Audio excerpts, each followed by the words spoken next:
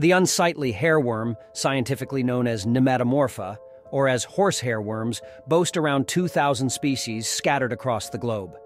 While adults thrive in freshwater or marine habitats, it's their larvae that have a parasitic nature.